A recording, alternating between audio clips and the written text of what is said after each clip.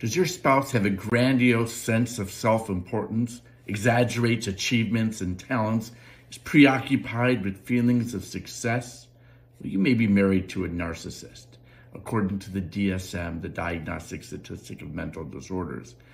Narcissist lacks empathy, feels entitled, wants to be in control, and may blame you for everything. When divorcing a narcissist, it's important to try a multifaceted approach. Manipulation sometimes works. You may have clearly defined goals and allow the narcissist to believe that the solution that you want is his or her idea. Other times, a narcissist may simply have to be told, which is why preparation is key to resolving any case. I'm Daniel Finley with Finley Law and thedivorceguy.com.